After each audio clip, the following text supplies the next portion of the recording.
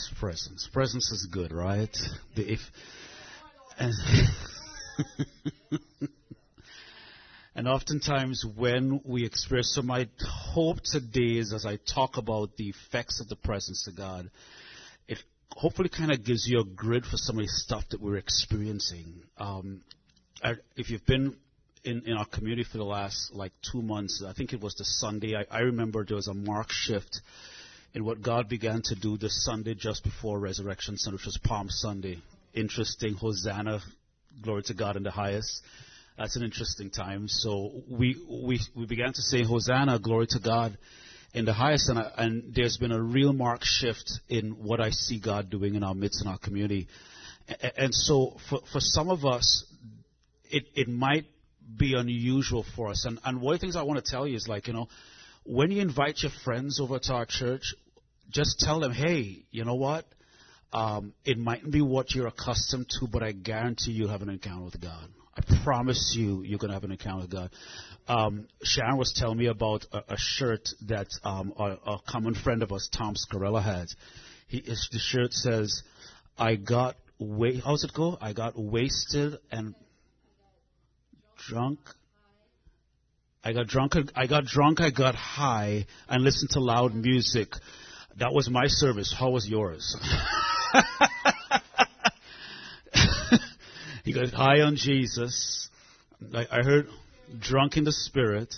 I heard one guy, and if this messes with your religiosity, please just have grace on me. He says, boy, I get so high, it feels like I'm on Jehovah Wana.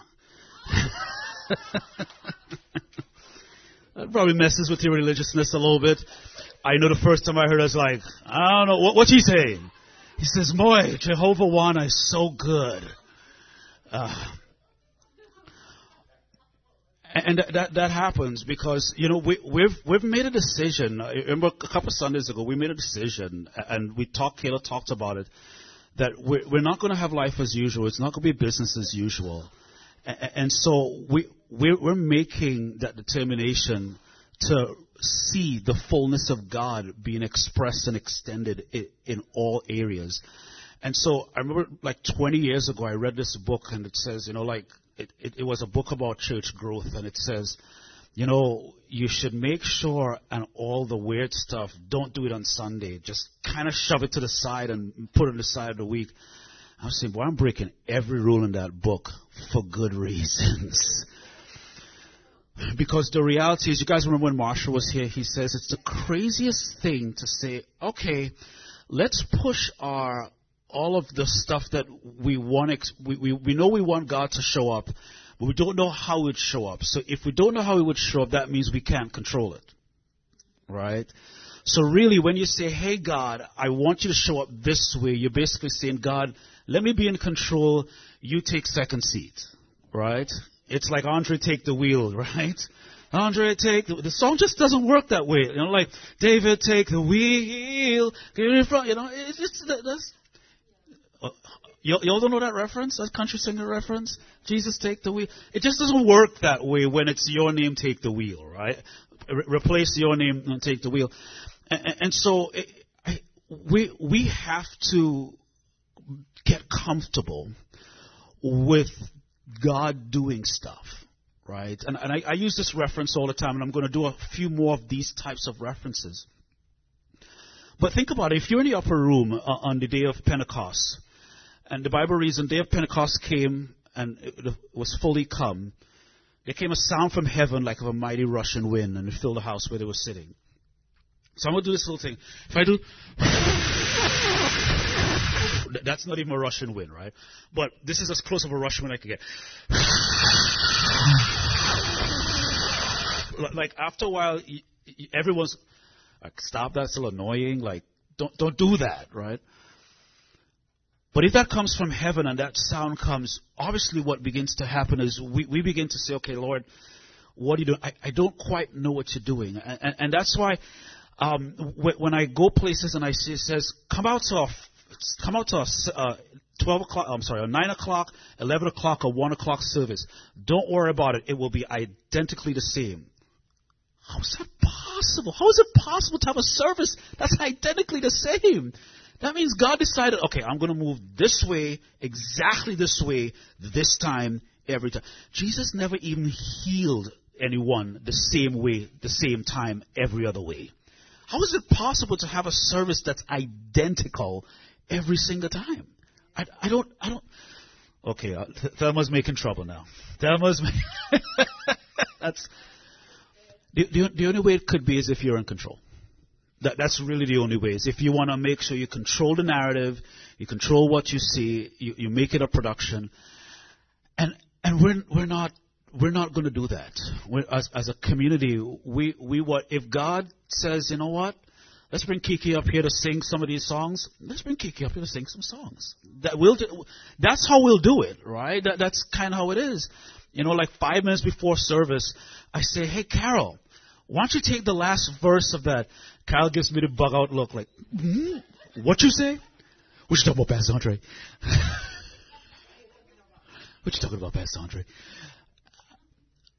But we just try to go with the flow as much as we could. And sometimes it's like, God, I'm not quite sure what you're doing. I'm not 100% sure, but hey, I'll flow with it the best way I could. And oftentimes this happens in your own life as well too. Oftentimes when you're hearing from God, I kind of equate it to if you're a surfer, it's like riding a wave. You paddle, paddle, paddle, paddle, and you're going up. But once you catch the top of the crest, it's just sailing all the way through. And so I want to encourage you, get comfortable with it. When you tell your friends, hey, listen, this is not your regular church service, right? But you're going to experience something, and I promise you, you will experience the things of God. God will show up in your life, because I don't think we've had anyone that's ever come into our environment, regardless of what they creed, their background, their whatever, and they said, no, didn't experience an encounter from God in Encounters Church. I don't think that's said no one ever, right? Said no one ever. But you often sometimes have to, if you think of a mango, you have to peel the outside of it to get to that juicy fruit. You want to get to the meat of the matter. And God's like that. If you notice in the Old Testament, that God, and even the New Testament, when things would happen, God would start engaging in questions. And he would start going back and forth. Who do men say I am? I don't know who you say.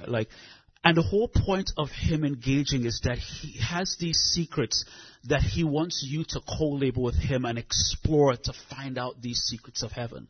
We were talking about one at the men's meeting yesterday. It's like a scripture we've been reading for many years. And boom, someone just kind of showed a different side of it. It's like, wow, that's so amazing. Because God's in the business of saying, hey, let's co-labor together and let's find these secrets together. So when I think of the presence of God and the effects of what the presence of God is, the first thing that if I could get a click on that, that would be great. Thanks. Yeah. All this time he's sitting back there. He moves to the camera for 2 seconds, and then I decide to click at that point.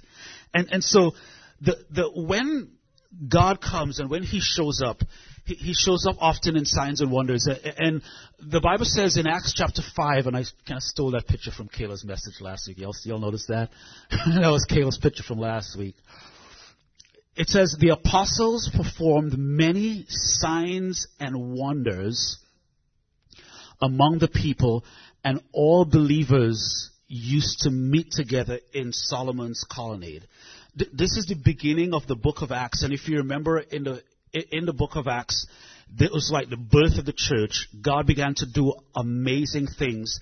And there's these two words that's recorded there. The Bible talks about signs and wonders that are being recorded. So let's just kind of do a little etymology of that word, signs and wonders. The Greek word for sign is the word semeion, and it kind of means exactly as it says. It's something that points to something else, right? So it's a sign. Now, here's one thing I want you to know about a sign. And when God's doing a sign and a wonder, when he's doing a sign, the whole point of a sign is to point you to someone else. Let's think about this for a second.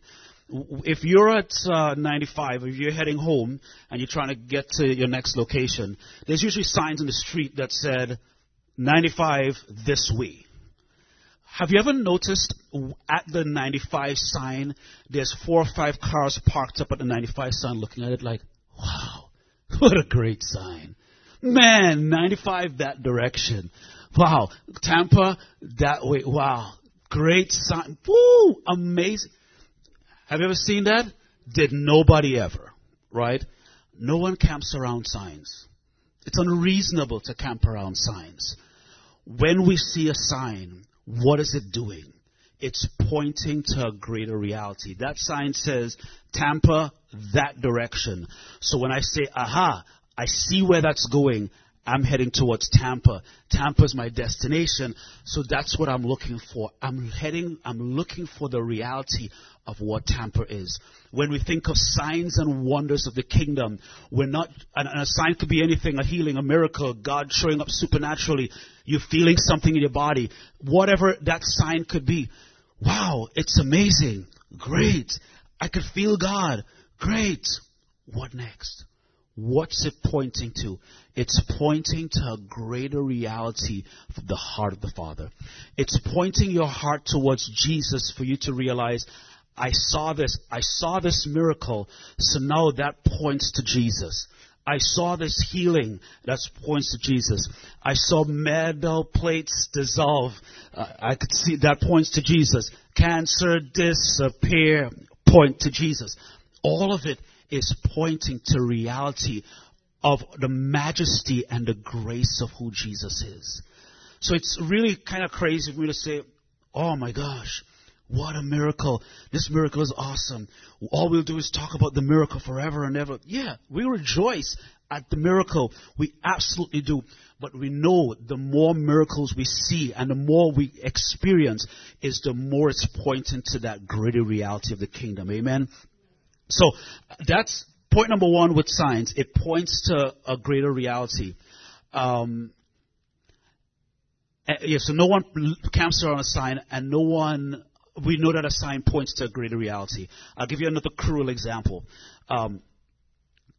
You're ever seen at a memorial service, they have a picture of the person who passed on, and that person obviously, everyone's there and they're sorrowful and they're sad when that person has passed on. You ever went to the widow or the widower and they say, why are you crying? You have this great picture of him. You have this great picture of her. Why are you crying? Look, you could see him right here. He's right there. So just looking at the memorial, just fixing your eyes on the memorial is cruel. No one does that. No one goes and gets married and they say, wow, I'm so happy that I'm married. And they go to the photographer, collect all the pictures, and spend the rest of the days of their life watching wedding pictures. Who does that? No one. Because all of these things point to something greater. It points to a greater reality. Now, the word wonder is a Greek word. I believe the word is pronounced teros, right? And it's defined as uncertainty it defines as something uncertain and something that makes you wonder. So an easy way to remember what a wonder is something that makes you wonder, right?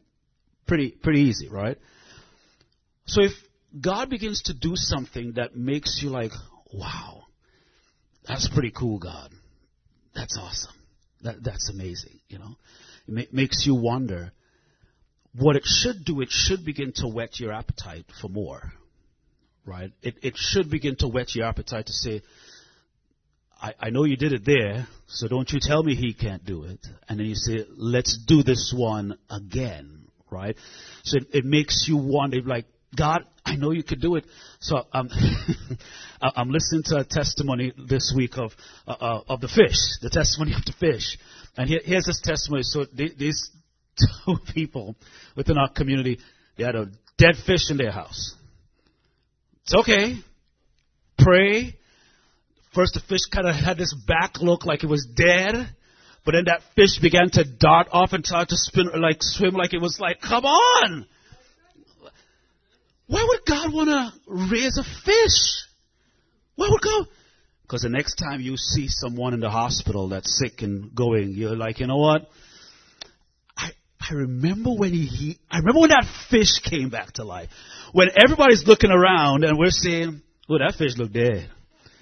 I mean, I was listening to the story that was described to me.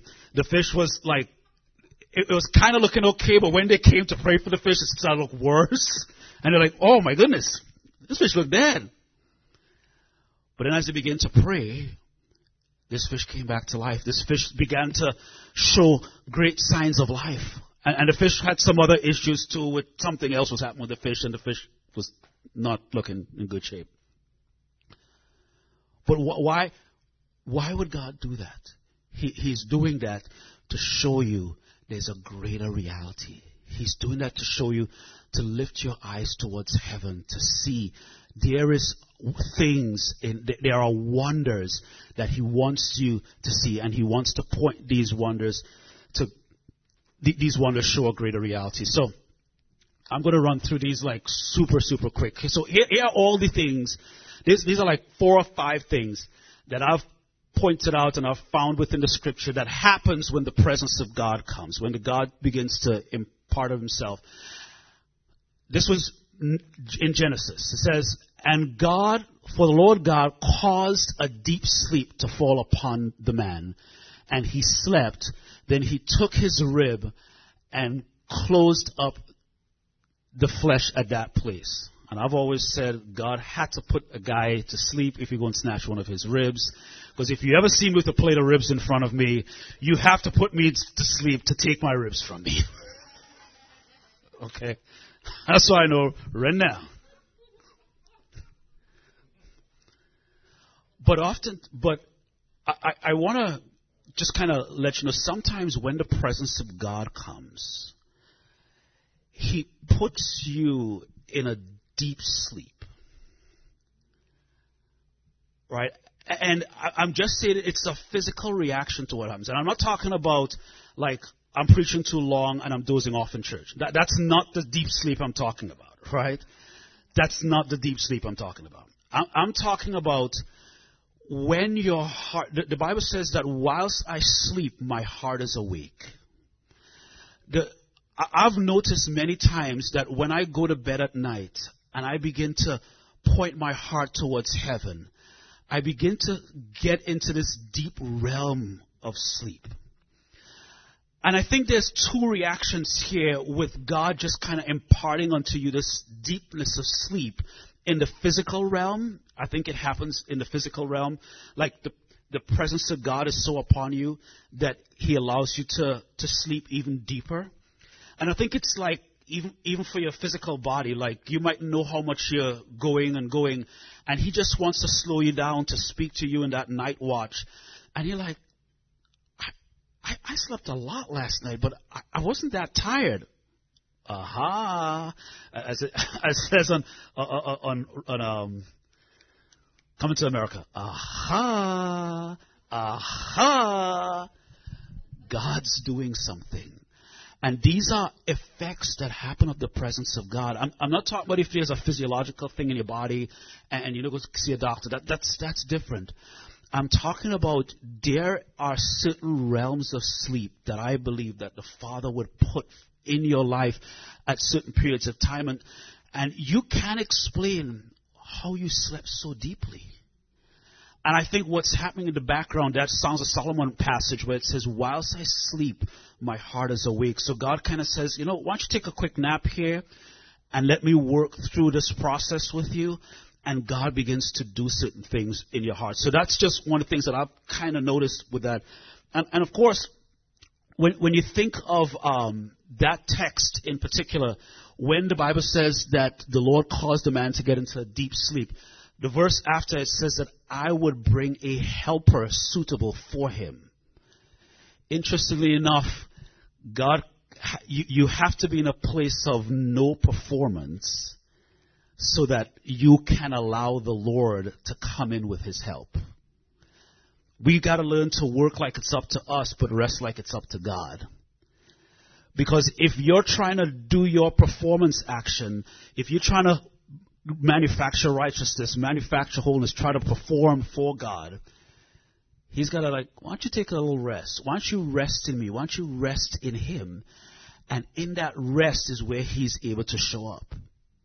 So I find that to be interesting about that element. And that's just a natural part of experiencing the presence of God. The next thing that happens, and this is biblically, in Ezekiel chapter 3 and verse 23, it says, "So I got up and went out to the plain, and behold, the glory of the Lord standing there like the glory I saw by the river Chebar, and I fell on my face." It shouldn't be, if you've always wondered, hey, why do I fall on my face? What happens in this process? I just kind of pulled some biblical scriptures to help you out there. It's biblical when the glory of the Lord comes that sometimes the reaction that you have is that you fall on your face. That's just kind of how it is. Does everyone fall on their face? No. But if you happen to fall on your face, don't say, "Oh my gosh, I tripped." No, it was just God showing up. And then he kind of imposes of his heart into you. And what's interesting about this particular text, this was actually a commissioning of Ezekiel. And he fell on his face. The actual verses before this verse, this is chapter 3, verse 1, was, if you remember in that text, Ezekiel, the Lord told him to go eat the scroll. And what a scroll is, if you know from ancient times, it's like, think of a piece of paper with two pieces of wood at the end, and you kind of roll it in and out, you know. And a scroll, of course, is symbolic of the Word of God. And it's kind of not normal to eat a scroll, right? Unless the scroll was made by those people from Cake Wars, you know, like those men. I don't see myself eating a scroll anytime soon, right? But God will tell you to do things that are outside of your normal thought process. And I think it was the obedience of Ezekiel where the Lord says, "Hey, why don't you go grab that scroll and eat it? Why don't you do the thing that's unusual?" And how many times that God will give you some unusual things to do? He would say, "Okay, do this, do that." And you'll be like, not quite sure. Not quite sure. That's kind of ever happened to you before? You're like, But I think it's in the obedience of when he's, the simple obedience, the simple words that he would ask you to do, is when you'll be able to, it connects you into an overwhelming sense of the presence of God. And you literally could fall on your face. You literally could experience it. I was just so amazed Friday night just watching some Todd White videos with Aaron. We're looking at this guy who is completely dressed up like a Satanist. And he's got the extra red contacts. His face got the white. He pasted his face with white. He's got some horns on him. And Todd just said, "Hey, let me pray with you." And Todd started to pray with him. And just the simple obedience of going and connecting with him. Then next thing you know, Todd gets a word from him. He says, "I see, have you always wanted to, I think, make video games, do video game graphics?" The guy was like, "Yeah." And as Todd began to give him more and more prophetic words, he began to engage more and more. And then I could start looking at this little kid, this little kid. It's like a teenager, probably 18 about. As I started looking at his face, and Todd is translating for him, I could see his heart melting. I could see God just overflowing his heart and overflowing into his life just by the simple obedience. Just by that simple obedience. And so I want to encourage, and I think this is kind of like an ongoing theme with us. Wherever you are, and I know, here's my challenge, right? So I'm in the store, and I've got Aaron in this hand, or if I don't have Aaron, I have like 15 other things to do. And this happens to me more times than not.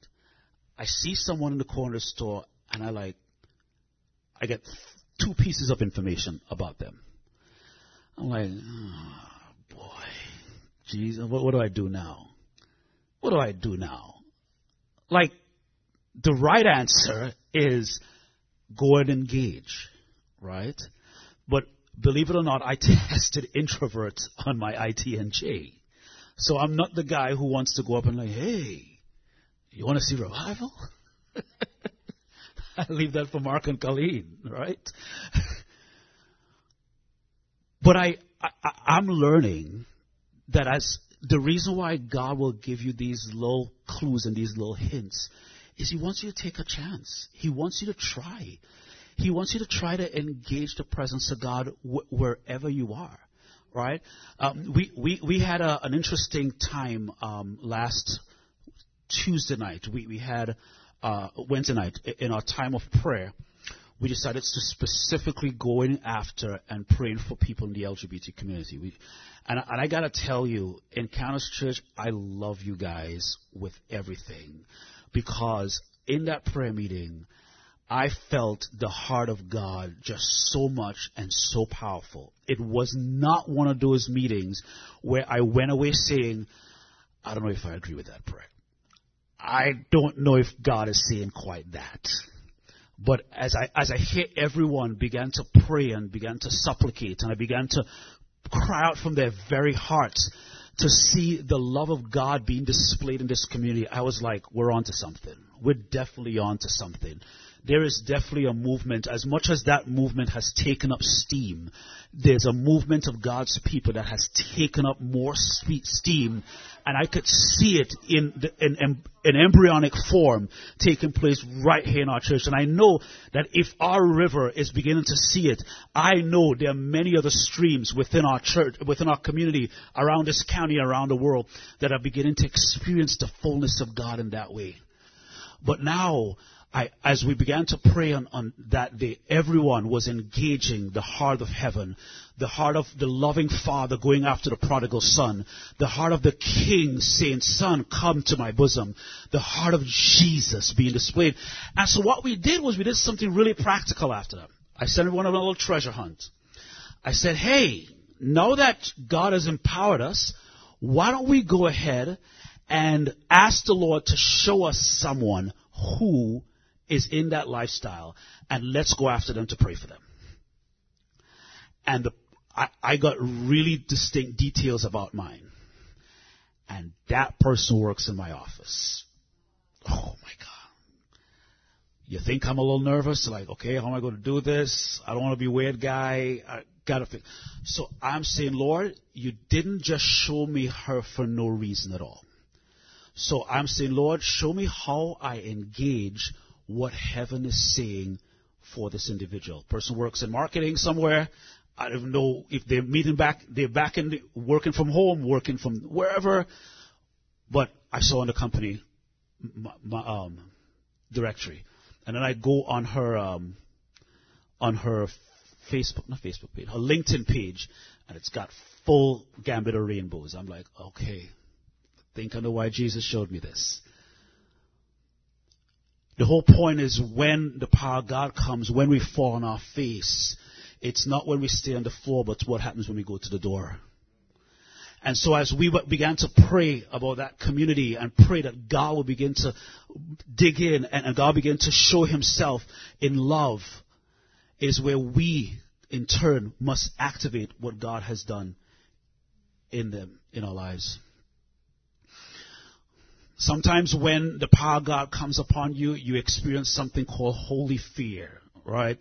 And here's why I call it holy fear. In Daniel that's really chapter 8, but it's 17, it says, So he came near where I was, and when he came, I was frightened and fell to my face.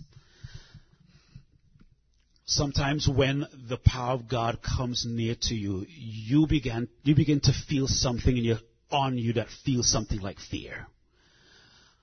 And I don't really have language for this, but what I do know is that it's fearful, like, ooh, but it's like, yeah.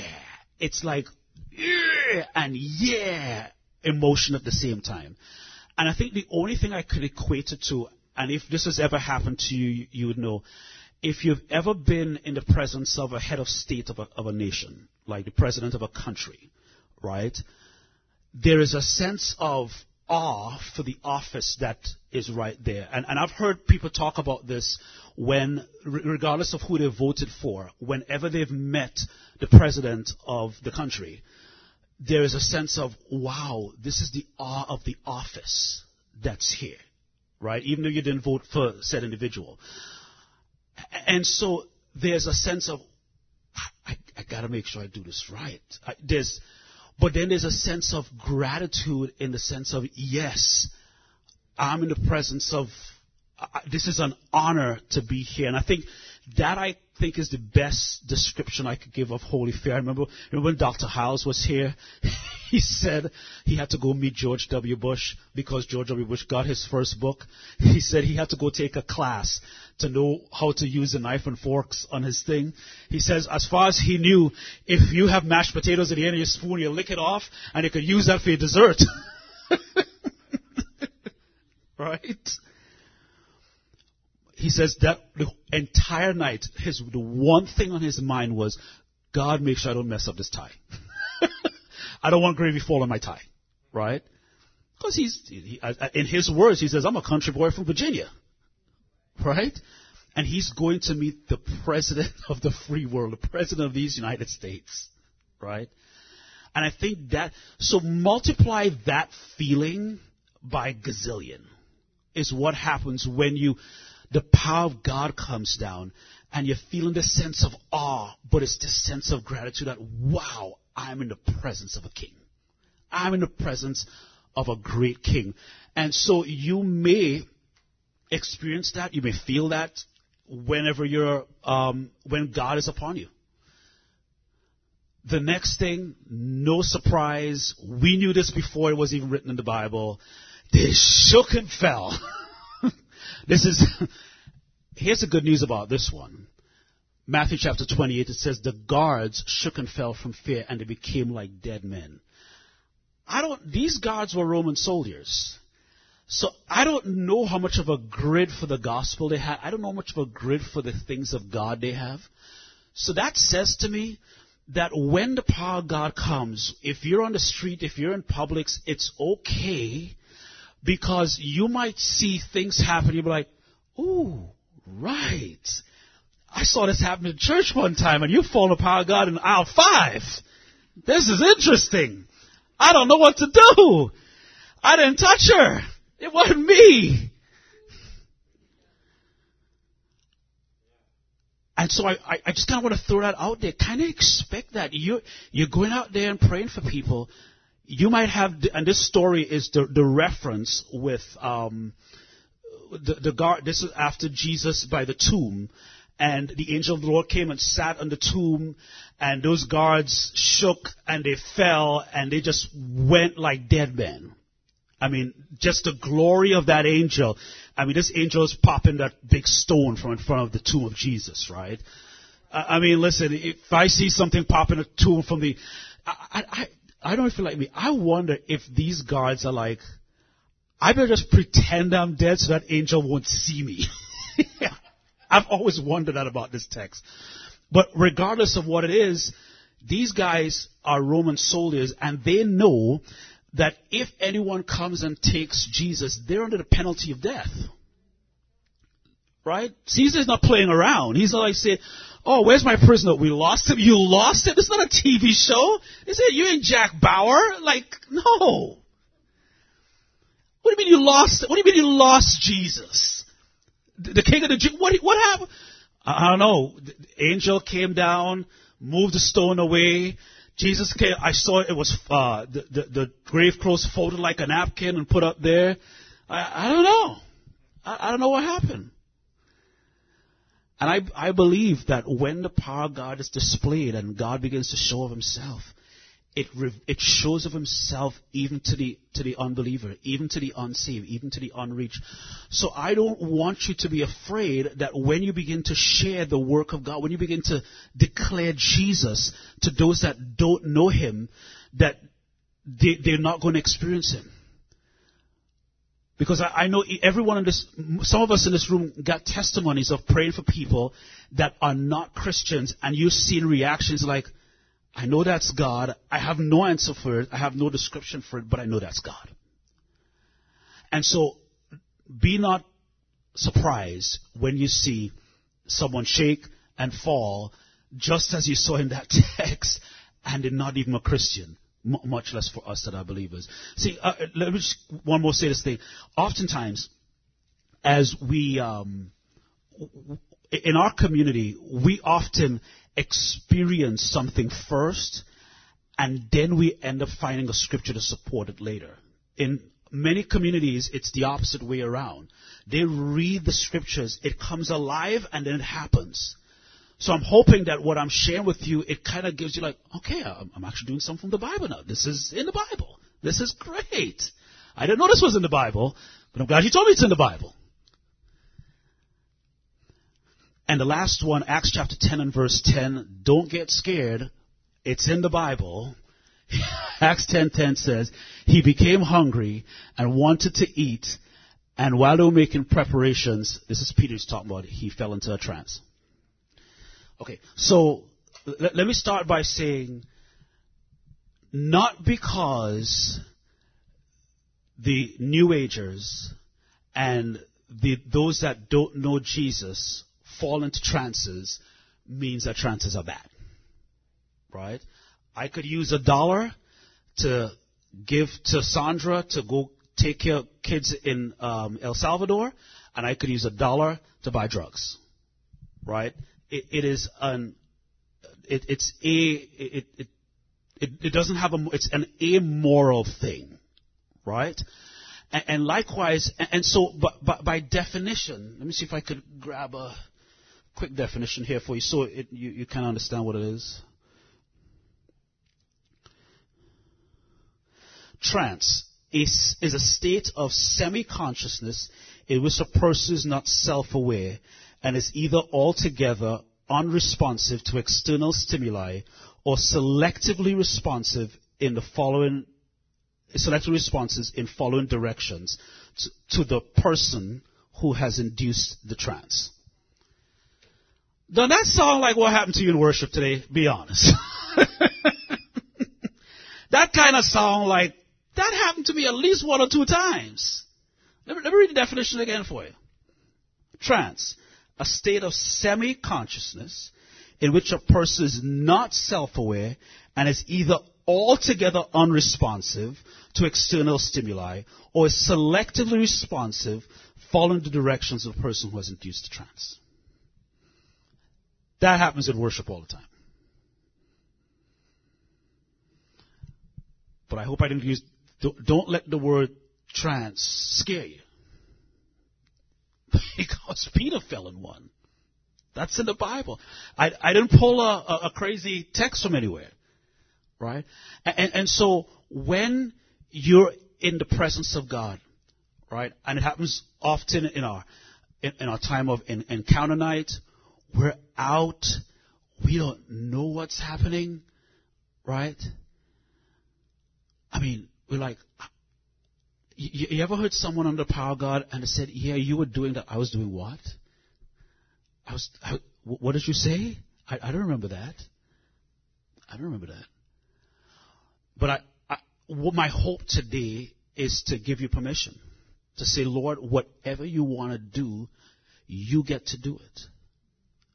That's my hope, to give you permission. And of course, when we give permission for this, we give permission to open the doors for the craziest of the craziest things. It's okay. I'd rather have wildfire than no fire. That's what me and Caleb, we said. We'd rather have wildfire than no fire. So like, okay, in a bag of Skittles, in a bag of trail mix, there's stuff that we eat and there's stuff that we don't eat. It's okay. Let all of them come. As the spirit leaders, we'll pick out the nuts and we'll push the nuts to the side.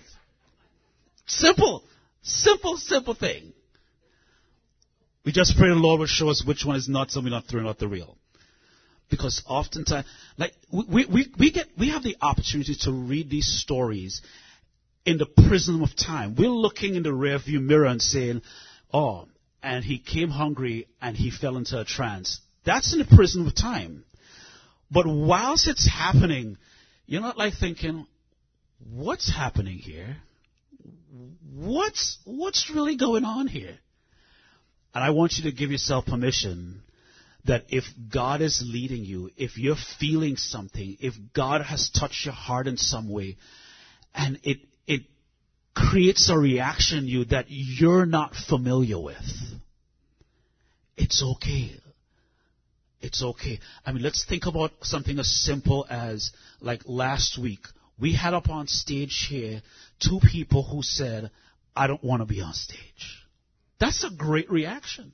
I mean, I tell you, the first day, like one of the first times when Mary joined and Frank joined our community, I remember Mary telling Pastor Kayla, "Whatever you do, you could put me in the back, put me to do this, put me to bring flowers, put me to do this.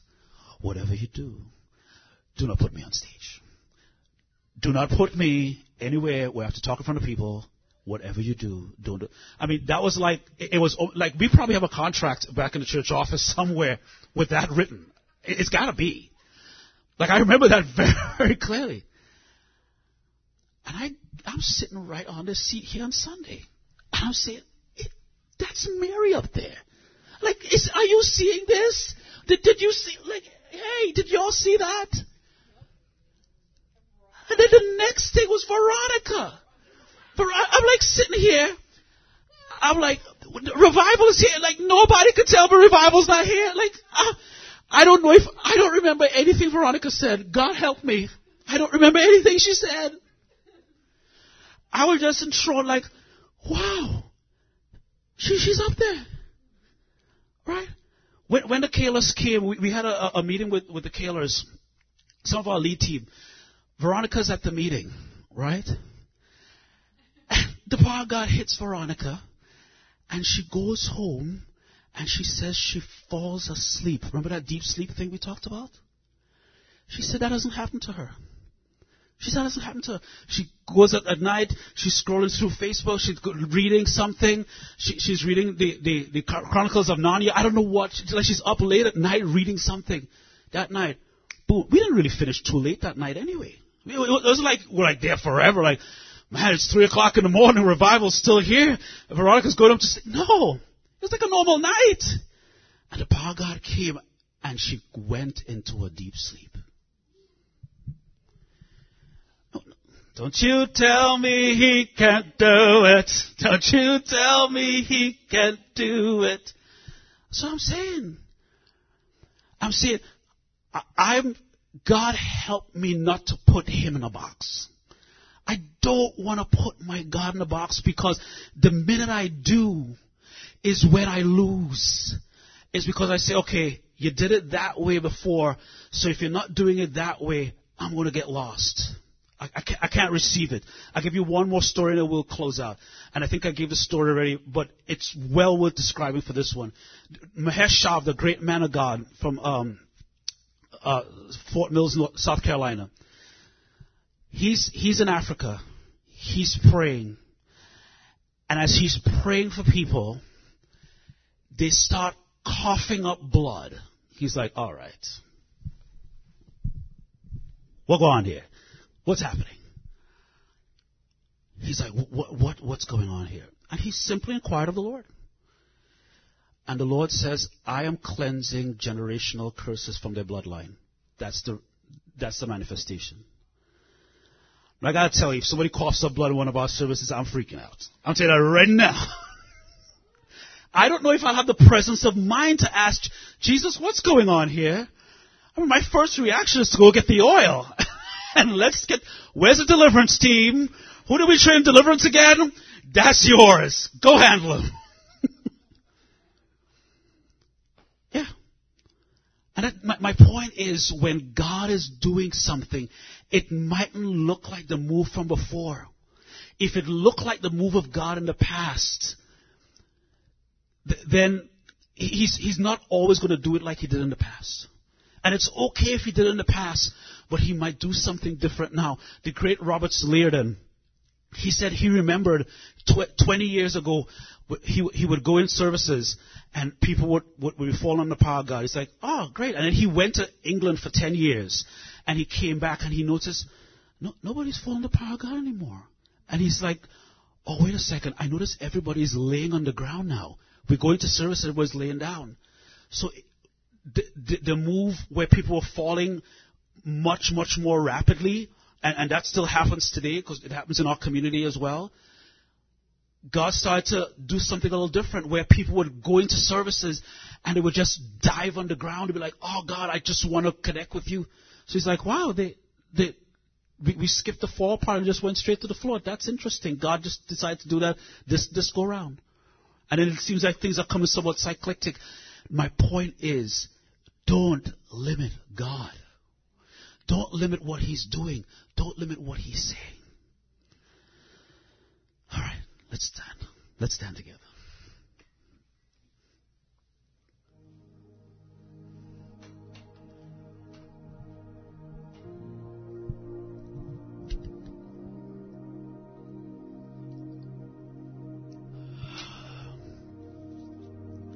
So God, today we give you full permission. That's why we sang, I give myself away. The point is we're here to give you full and complete permission. Full and complete permission. If you want to take us into a deep sleep, if you want to make a shake and fall, if you want to put us in a trance, if you want us to experience that holy fear, whatever it is, we're taking it. We want it. That's why we sang, I give myself away. So, Father, we give ourselves completely and fully over to you. So that as we experience the fullness of who you are,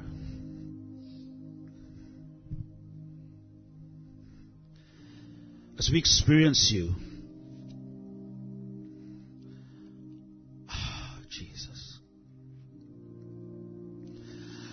as we experience and encounter you, we just give you full permission.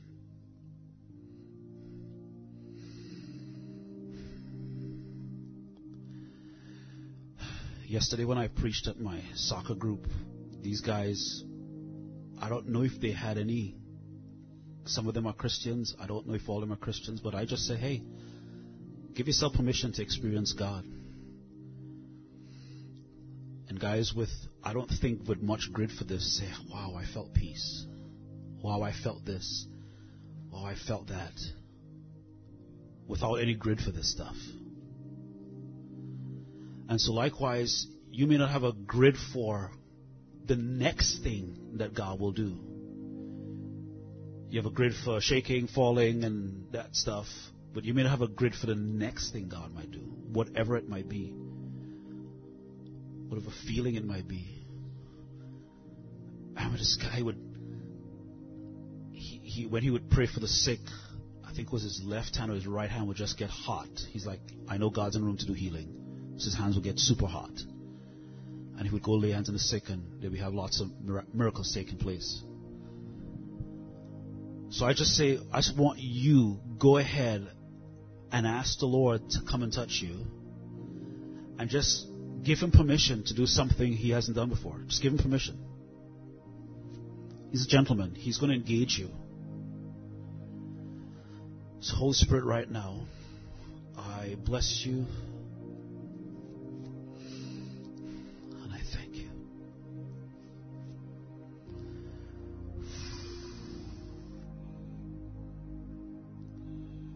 Open up our eyes to see visions.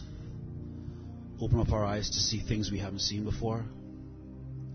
Because the whole point of it is that we not just encounter you, but we pass it on. The whole point is that we engage in a treasure hunt to go see what's outside of the four walls of this building and go release all of God. As we said it within, Kayla released it and prayed it. She said, you have to release what you have. In the kingdom, you only get to keep what you've given away. Thank you, Jesus.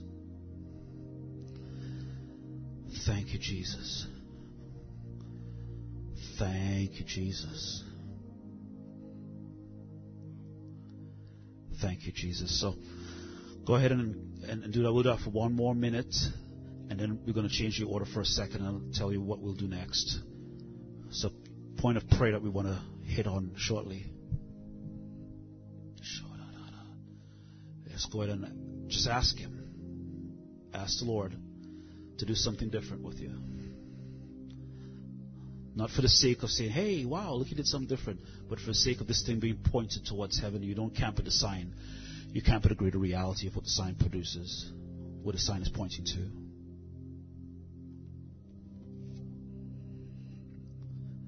Yes, Jesus.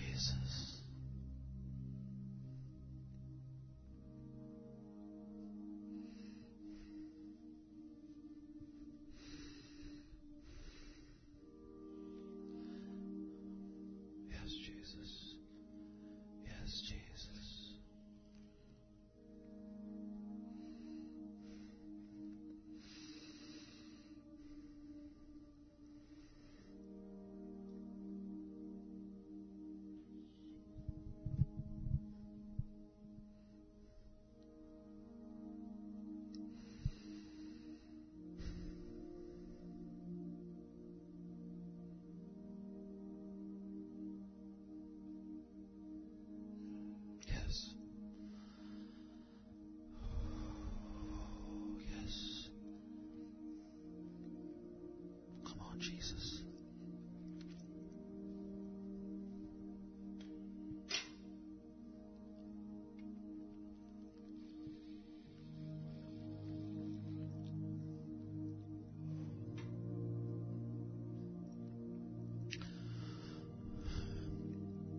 So some of you may be aware that Miss Kathy Sheedy, who is part of our community, had a mild heart attack on Friday and Thursday. We just want to release. You have been given something. I want you to release what God has already given you for her right now, wherever you are, right where you're standing. Just go ahead and release the healing power of God in her direction.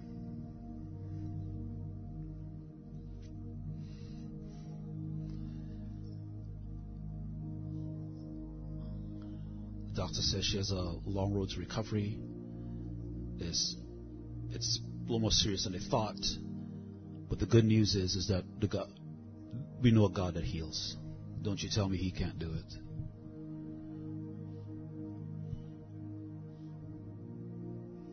So, Father, we release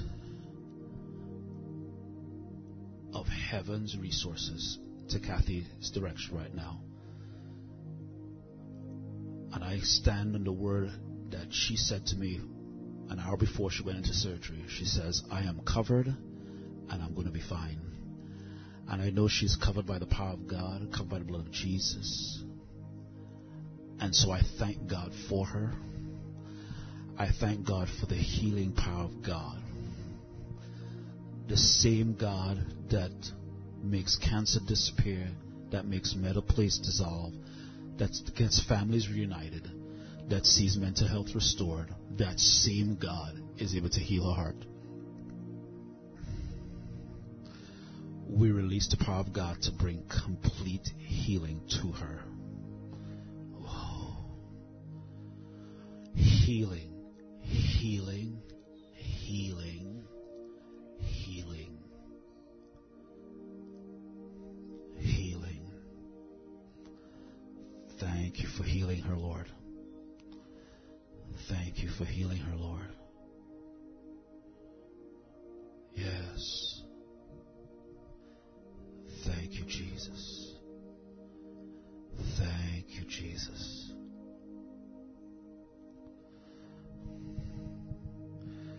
We thank you for Milka as well. I know she was in the hospital recently, not sure for what. But we know that you're the God who heals. Yes. Thank you, Jesus. So I thank you that she will recover quickly from those kidney stones. Thank you, God. Thank you, Jesus. You can do it. You can do it. You can do it.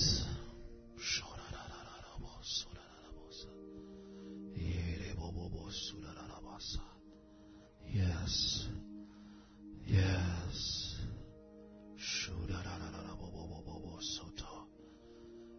Yes, Jesus. Thank you, Jesus. Yes.